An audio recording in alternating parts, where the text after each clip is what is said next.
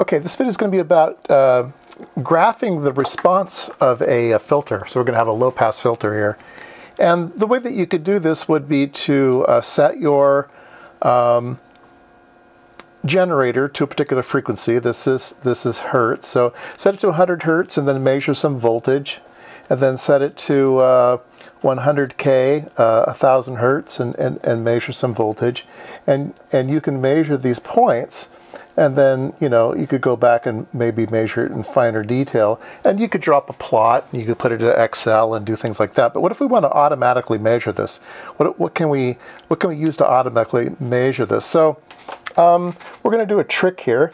We're going to use a sweeping generator. So the generator can automatically change its frequencies between 100 hertz and 1000 kilohertz, and it can sweep back and forth, okay?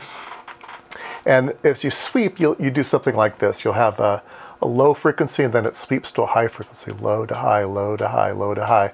And so we're going to be using a particular instrument over here.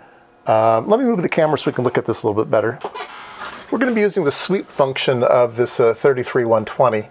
So we're going to go into the menu, System, and we're going to go to the Sweep menu. We'll go down. We have a start frequency. We can set that to 100 hertz. We have a stop frequency. We can set that to 100 kilohertz. We have a sweep time. How many repetition? How long does a repetition take, right? And I have it set to 900 milliseconds, and I'll show you a reason for that. And then one more parameter is, do you want to sweep it linearly or log? And we're going to sweep it log. So we'll get a log plot with frequency. All right. And so let's go ahead and get out of here.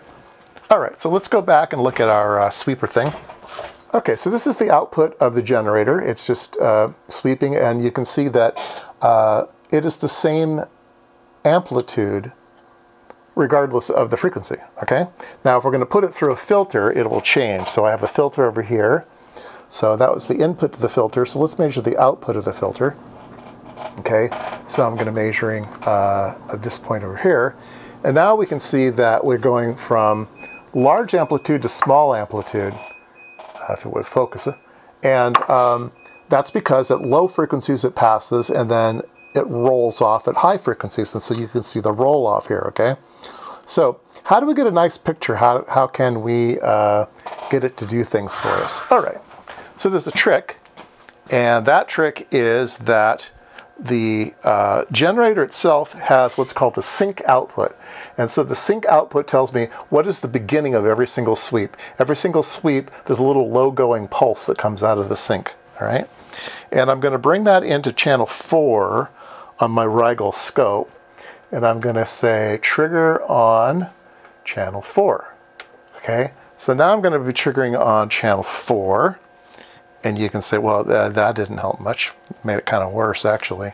All right, so what I'm going to do is I'm going to back up. I'm going to go in, change the horizontal sweep. And there you go. Let me put the trigger event over here on the left. We can get a whole trigger event. There we go. And so it starts out big and it gets smaller and smaller and smaller.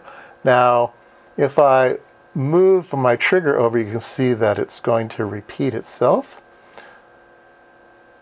All right, so here you can see it repeats, repeats, repeats, repeats. And so from here to here is 100 hertz to 100 kilohertz. And it's kind of moving around on us. So let's go ahead and see if we can't get this thing to be happy. Let's go here, and then let's go one more. You can see it's repeating here. And if we drop that repeating right off the edge of the screen, okay, I'm going to drop it right off the edge. Let's go ahead and get another sweep here. There we go. I'm going to have it so it just falls off this end, and you can see we're triggering here. Now the reason I chose 900 milliseconds is this is 100, this is 1,000, this is 10,000, and this is 100,000. So this gives us a graph of the filter real time every 900 milliseconds, and we can see the shape of the filter. So let's go ahead and, so if you can figure out some way to trigger on an event here, if you don't have a sync output, I don't know how to do it well. Maybe somebody's got a really good trick on how you trigger here, maybe with hold offs, and I don't know. There's lots of weird triggering modes in oscilloscopes. Maybe you can reliably trigger on that front, but I haven't found a way.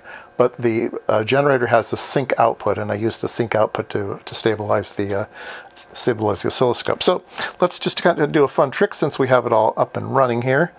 Let's go ahead and get a decade box for our resistor. I have a 1K resistor on right now, so let's go ahead and take our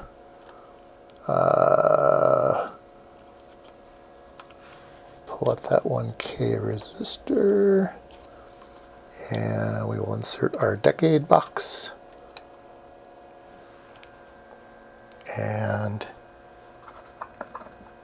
let's see here. And now we need to put my scope probe back on so we can see things going on here. Okay, so I've put in the decade box so we can see the trace here. Let me go to 220, 2.2K, 2.2K, 3.3K, 4.7K. You can see that the shape of the filter is changing, right? Let's see here. Let's go up to 6.8K.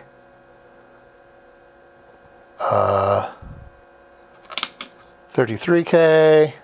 Yeah, you can see the shape of the filter. Okay.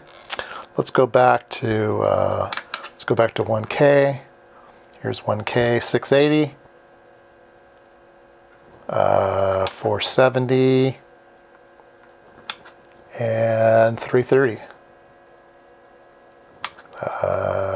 220. Anyway, you can see. So it's just a good trick if you have the available equipment. It does require, like I said, you to be able to synchronize your sweep. You need to be able to have that sync pulse that comes out. Let me draw kind of a picture of it. So the generator is going to be doing wide and narrow, narrow, narrow, narrow, narrow, narrow, narrow, narrow, narrow, and then it's going to actually output and then it's going to repeat itself over here to get big again. So it outputs this sync pulse at the beginning of every sweep cycle, and I have it set up so that this is 900 milliseconds. And yeah, that's the way I do it. All right, so we'll be using this technique in upcoming videos on sweeping filters.